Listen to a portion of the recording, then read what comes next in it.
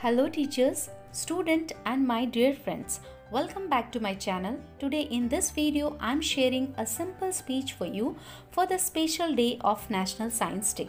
You can add or change some words according to your audience or the situation you are in. And if you found this video helpful for you, then don't forget to share your love by like, share and subscribe. So let's start.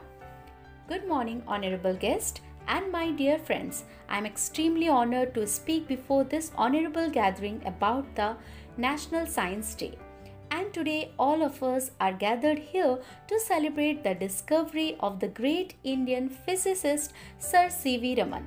On this day in 1928, he invented the Raman effect. By celebrating this day as National Science Day, we show our dignity and respect to the famous Indian physicist for his contribution to the field of science.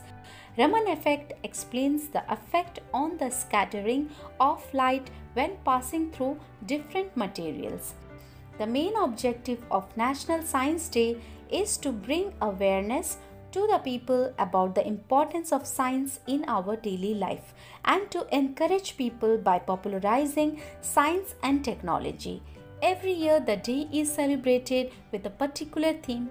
This year the theme are meant to acknowledge the efforts of ordinary people, students, employees, public leaders and representatives from scientific institutions.